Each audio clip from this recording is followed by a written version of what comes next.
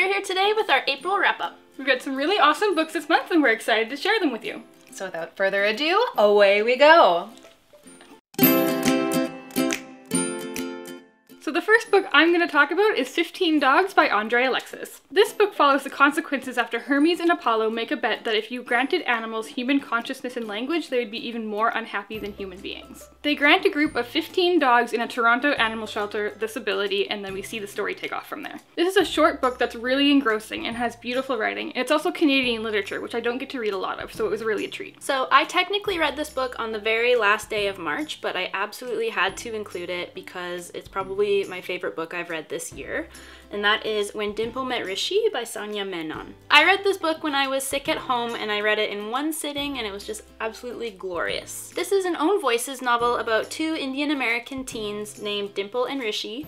Dimple is a girl who's obsessed with web development and coding, and she wants nothing more than to attend a summer program where she'll be able to use these skills, and if she wins the program, she gets to be mentored by one of her heroes.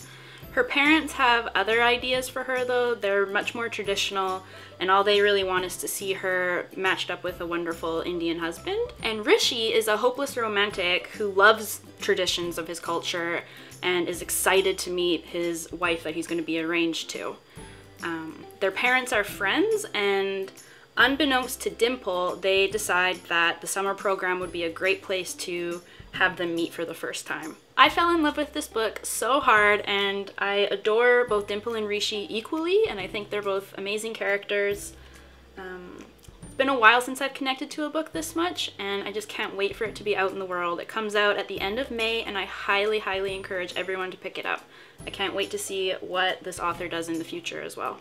The first book on my list this month is Everything Everything by Nicola Yoon. I read this one at Korrina's insistence because the movie is coming out in May and I had never read any of Nicola Yoon's books before, so this was forced upon me and I'm very grateful for it. So Everything Everything is told through the eyes of Maddie, who is an 18-year-old girl who's lived her entire life sealed inside a house with her mother and her nurse because she has an immune disease. Her world is very insular and she uses books as a way to escape and experience the world. So up until the point that we meet Maddie, her books and her mother and the life that she's been living has been enough because it's all that she's known, and that has been enough. That is until Ollie moves in next door. And suddenly there is a reason to experience more of the outside world and all the heartache and excitement that comes with that. I haven't actually read all that much YA in the past, but I devoured this book in about 2 days. I couldn't put it down. I really loved Nicola Yoon's writing style and devices that she used, like how she'll have an entire chapter be a sentence or two. I thought it was a really great way to show the passing of time or just like a little snapshot into Maddie's mind.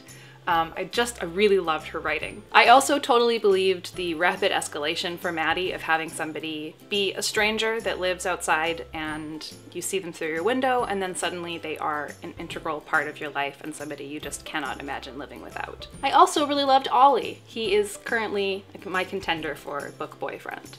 Next up, I have The Sword of Summer, which is the first book in the Magnus Chase and the Gods of Asgard series by Rick Riordan. At the beginning of this book, we discover Magnus Chase, who is a 16-year-old homeless boy in New York City. Like Percy Jackson, this book is inspired by mythology, but instead of Greek or Roman gods, this one follows the Norse gods. If you loved the humor and adventure that Rick Riordan wrote in the Percy Jackson series, then you're definitely gonna like this book. I spent the entire novel with a smile on my face just needing to find out what's gonna happen next to Magnus Chase and his friends. If, like me, you've been putting off reading this book because you didn't think you'd like it as much as Rick Riordan's other books, I definitely think it's worth the read.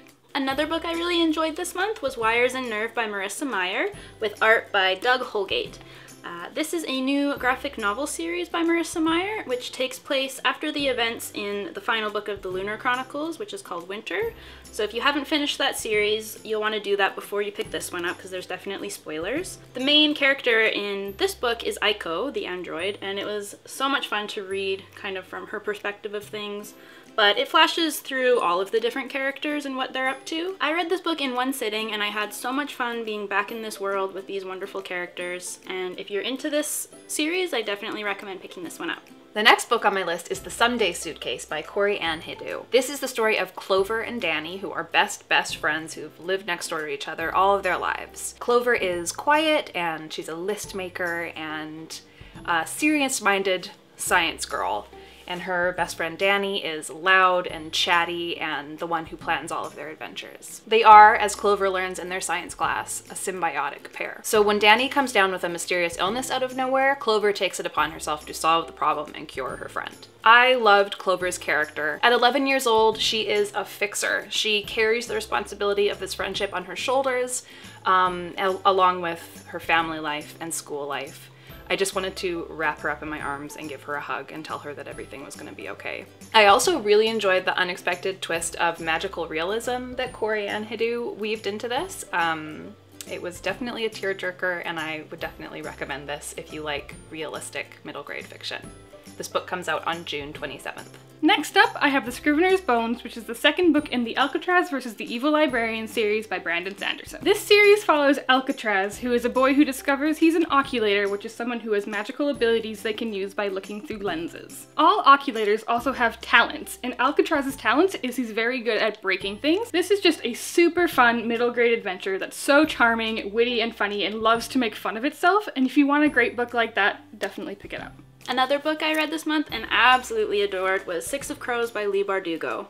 And I also read the sequel, Crooked Kingdom. Six of Crows is about 6 outcasts who live in a city called Ketterdam, and they are hired to partake in an impossible heist. I was a little bit hesitant to pick this one up because I haven't read the Grisha trilogy yet, but once you get past the first couple of chapters and you allow yourself time to learn the terminology and kind of get into the world, it just takes off from there, and I promise you, you'll immediately be hooked. So yeah, this is the first Leigh Bardugo book I've ever read, and I absolutely fell in love with her writing. But the best thing about this book is definitely the relationships between the 6 outcasts.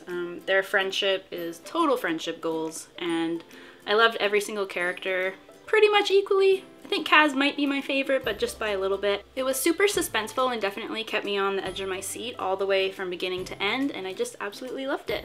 So if you've been thinking about picking it up and you haven't yet, I definitely recommend giving it a try. The next book on my list is Hot Dog Taste Test by Lisa Hannawald. I actually bought this book for myself last year, but didn't take a proper look at it until just this past weekend. Lisa Hannawald is the artist behind BoJack Horseman on Netflix, if you haven't watched that already. She has this crazy, bright watercolor world where animals are personified, and it's just funny and kind of rude and beautiful all at the same time. I love her stuff. So this is technically classified as a graphic novel, but it's sort of just more of a collection of some of her works. It's not all one continuous story, although scattered throughout the book there are some longer pieces that she's actually written for magazines and things that talk about different experiences that she's had. I think my favorite one is when she went to a wildlife rescue place in California and got to swim with otters. It's a very funny story. If you are a comic fan and like weird, absurd stuff, I definitely recommend checking this out. So those are some of the awesome books that we enjoyed in the month of April. Let us know some books that you enjoyed in the comments down below. If you like this video, please give it a thumbs up and subscribe to our channel. Happy reading, and thanks for being awesome. Bye!